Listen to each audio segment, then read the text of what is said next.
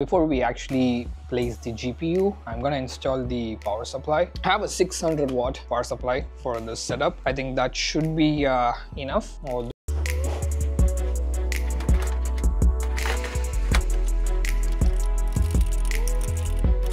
I can just show you how much of cables we need to hide, from the whole front side. I'll show you guys the GPU. So that's gonna be our last thing, which goes here. For the GPU, I have the RTX 3050 to play like most of the games in like decent configuration.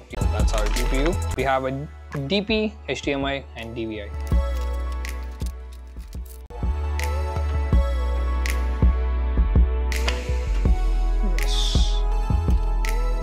Our GPU is also done. It's a pretty small GPU, I guess, because I have the 3060 Ti with me, and that definitely looks much bigger than this.